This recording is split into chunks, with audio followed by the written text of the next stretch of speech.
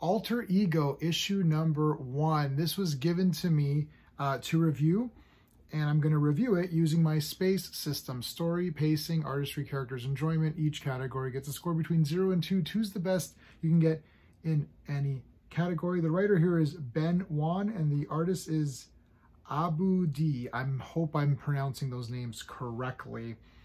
So this is an independent comic. It's on digital. You can get it through various sources. I think Amazon's on there. And it's basically sort of this, I don't want to say future, but like alternate kind of reality where these gangs have sort of taken over Detroit, and each gang has like a faction head. And there's this character here, Jace, who's trying to infiltrate them. So he wants revenge / he wants to infiltrate them. Some cops get onto him and they want him to feed them information and intel and that kind of a stuff. Each gang or each faction has different unique abilities. So it's a superhero thing. There's like some like vampire guys. There's like a girl that can duplicate herself, that kind of a thing. I'm going to give the storyline a 1.5. I actually really liked the storyline. It's pretty cool. It's nothing we haven't seen before, so I can't really give it a full score of 2 out of 2 because I've seen this kind of thing before, obviously. But I think the writer knows that. He's doing this just as something he loves. So clearly the writer loves this kind of story and wants to bring it to life in this comic. And they've done pretty good.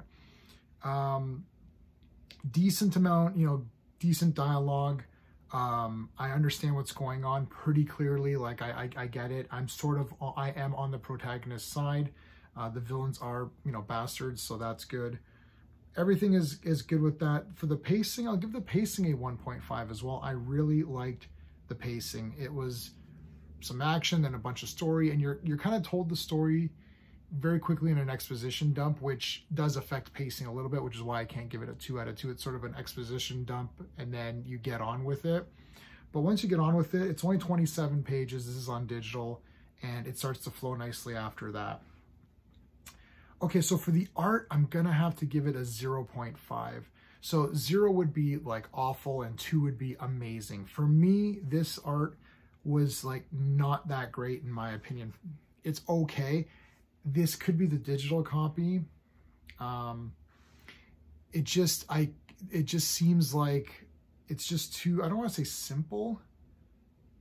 It might be too simple. It just feels like, yeah, maybe just too simple. And I feel that sometimes, some of the lighting might be off or whatever. So the art is really what hurt this one for me from giving it a really high score. It's like, I guess I can't draw it, right? So it's better than that, but it's just not doing anything for me at all. So unfortunately, that's the one thing I have to ding this on. And because of that, it will affect a little bit of the enjoyment factor as well. For the characters, I'll give it a 1. The characters aren't bad. The villains and their heads are not too bad. And I read this a couple of days ago, and I sat on it to let it simmer because this isn't Marvel or DC. So it's if you don't know the characters, it's difficult for issue number 1. It's not like, nobody here is going to be better than, Batman, Superman, Wonder Woman, Wolverine, Cyclops, Spider-Man, Hulk, whatever, right? Daredevil.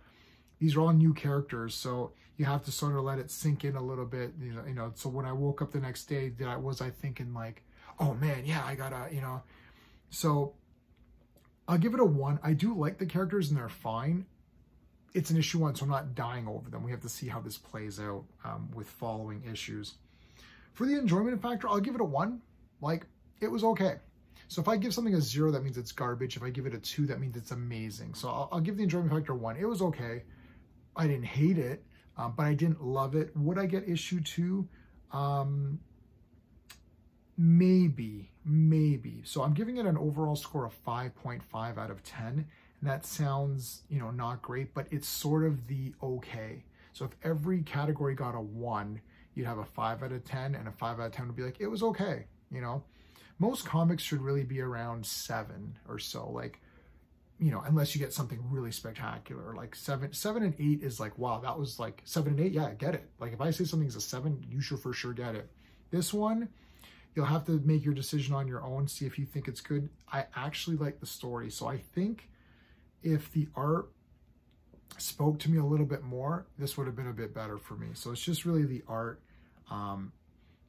And the characters were cool, but like I wasn't super dying over the characters. So really the art needs to be fixed up a bit and the characters need to be a bit more defined. Or maybe issue 1 should have just focused on one of the factions and then introduce more factions as you go. They just kind of introduced them all very quickly in the exposition dump in the beginning, which is why I give the story a 1.5. And then you're left to kind of just read along and see what happens. I think it would have been better to focus on one at a time and then, you know, go that way. But anyways, so 5.5 out of 10. I still thought it was okay. Independent comic. So, hey, at least they're bringing out comics and doing something. It's not a remake of anything. It's not a stolen character. It is original. So I'm going to give it props for that. That's it, everybody. If you liked the video, please remember to hit the like button, consider subscribing to the channel, and thanks for watching. Until next time.